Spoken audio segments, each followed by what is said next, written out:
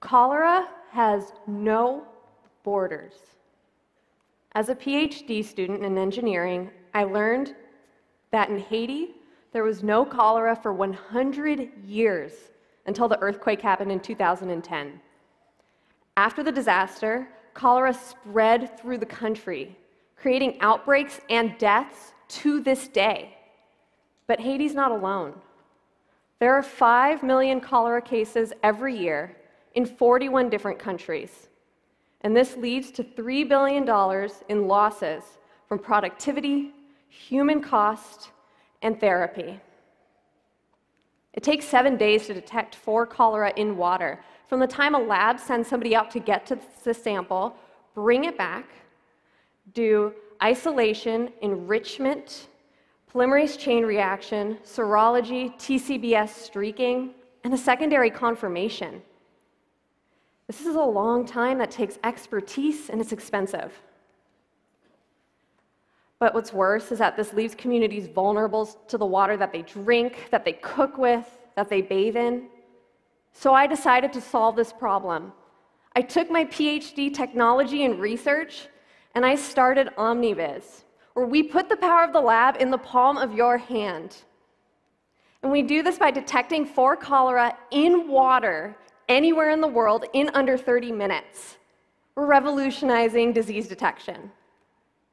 And we do this with an easy-to-use system. We have a hardware component, disposable test kit, and a smartphone that works seamlessly together to detect cholera accurately and affordably. The hardware acts like the portable laboratory. It has a heating unit in order to do DNA amplification, and it has microscope lenses to see down to the nanoparticle level. The test kit has reagents inside for DNA amplification. And when the test kit and the hardware come together, we amplify for the cholera toxin gene. When that's amplified, we create longer strands of DNA, and the solution becomes more viscous in nature. And that's exactly what we're measuring, is the change in viscosity that's occurring. We have 2 pending patents for this viscosity technique, and we're more sensitive than the status quo. We also have the smartphone component.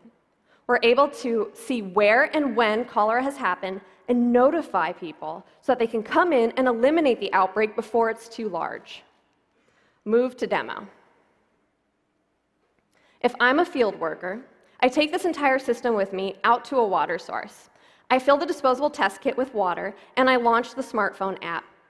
I begin the test. It tells me to start heating the sample, and during heating, that's where DNA amplification is taking place, and that change in viscosity is occurring. But after the heating, what it says is to move that test kit over to an imaging region. We take a video, and when we're taking that video, what we're looking at is the movement of what's happening inside.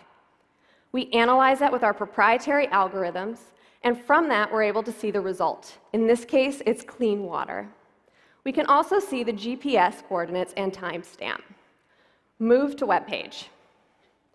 Also, somebody can go onto the web, go onto our portal, and see where and when cholera is happening, and have these large data sets. Move to presentation. Move to presentation. Thank you. When the solution is contaminated, it looks like this, but we couldn't bring cholera onto the TechCrunch stage today. What's happening in the background is we have a contaminated solution where things are moving very, very slow in nature, or a clean solution where things are moving very, very fast. I inspired my PhD advisors to join me as founders of OmniVis, and our team together brings expertise in microfluidics, global health, biotechnology, and consumer electronics. Rapid tests, which are our competitors, are very, very inexpensive, but they're highly inaccurate, whereas cell culture methods are very accurate but expensive. We do a B2B sales model where our hardware is a single-time purchase, and our disposable test kits create the recurring revenue as their single use. And we have letters of intent from 5 of the largest companies and NGOs within the cholera space. But we're not stopping there. Cholera is a $2 billion market for water detection and surveillance. But the word OmniVis means to see everything. So by using our novel IP, We change out the chemistry in our disposable test kits, and we can detect for many diseases in many different markets. OmniVis mobilizes the lab, rapidly detecting pathogens, saving lives.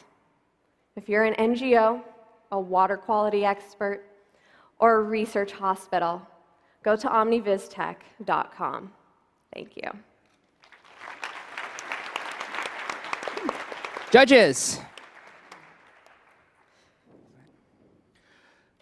Well done. So do the NGOs and the other customers that you're speaking to have a budget or a line item allocated to these types of in-field diagnostic and testing devices? I would love to hand that question to Lynn. Let's see if this works. So yes, we're not inventing a new need. These are customers that are currently already water testing. They're just taking a much longer time, costing them much more money. We're expediting it, and we're adding one really important feature, the data. So this allows us to get in front of the infectious disease. We can alert people ahead of time before anyone's actually fallen ill. Whoever feels it in their heart. Can you talk a little bit more about the validation testing that you've done with your specificity in the 7-day test? And do people feel the need to do yours quickly and then still do the other as a backup, so they have to pay for both? So what we do is we work with the largest cholera hospital in the world. They're known as ICDDRB, and they are located in Dhaka, Bangladesh.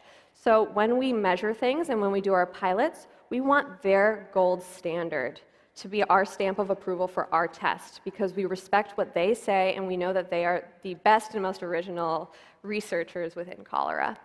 We have tested over 400 tests to date on sensitivity and specificity and accuracy.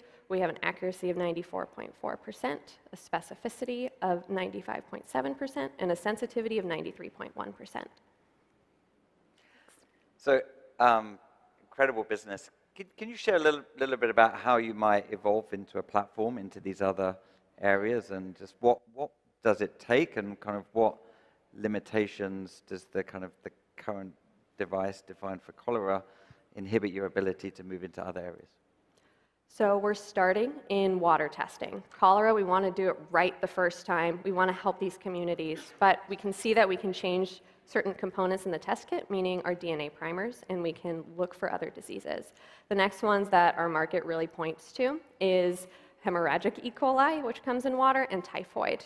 And so with those, it's a change of the chemistry. For asking, have we kind of tested these other things? Absolutely. In the laboratory setting, we've tested quite a few diseases in water and a couple in blood as well. And so we're going to be starting there, and then when we go into blood, that will be seeking FDA approval or a CE mark, depending on where we go. Great. So congrats on all the success. It's super inspiring. Just to follow up on the first question, how much do one of the NGOs spend right now on these types of water treatment devices, and what's the process like to convince them to work with, to go away from one of the existing vendors to move over to you guys? Right. So a single test for cholera right now takes $100. And for the lab equipment, that's tens of thousands of dollars. And then when they want to go out into the field and start measuring where they've tested these water sites, that's a GIS mapping system, and that's $2,000. We're aiming for a disposable test kit of $10, so 1/10 the cost per test. And then we're aiming for a hardware device and smartphone together to be $1,000. So half of the price of a mapping system and quite a bit cheaper than the laboratory. But you know how much they're spending today? So pick one of the NGOs, and what would the actual budget be for this specific product, for like the water treatment product? In-field cholera testing. Yeah. I'll hand that to Lynn, and she can talk about numbers every month as well. So those numbers change so much depending on what region you're in. So let's take ICDDRB, which is the largest cholera hospital in Bangladesh. Because they have to take a water sample back to the lab. And if you know Dhaka, transportation there is a headache. So at most, they take 4 to 6 samples a day. With our product, you can do a lot more. It takes about 8 people to do this. So you're not only paying for the time and the transportation and the lab cost, you're also paying for the people hours.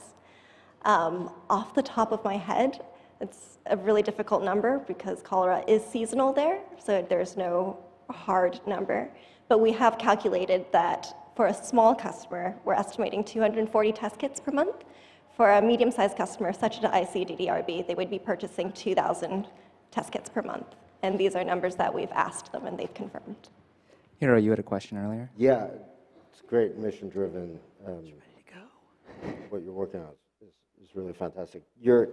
I just want to get a sense of what is when you talk about Bangladesh or different markets, what is the sales kind of journey that you have to go to get your customers on board? How long does that take? Love to know a little bit more about that. Because our founding team is so heavily academic, and ICDDRB is the most respected research hospital in the world for cholera, they've actually reached out to us.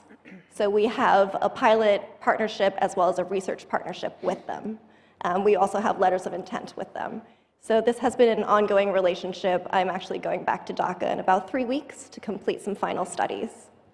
And as you grow and scale, when you have to reach out, what do you envisage that motion to look like? Answer quickly. Yeah, sure. Do you want me to go? Okay, so right now, word of mouth, academic conferences, reaching out to RFPs, response for proposals is another big one. Putting papers out there. They found a lot of our journal papers out there in scientific reviewed articles, so that's been fantastic to have on our side. Yeah, NPR found us. NPR found us, exactly. All right, give it up for OmniVis! Well done.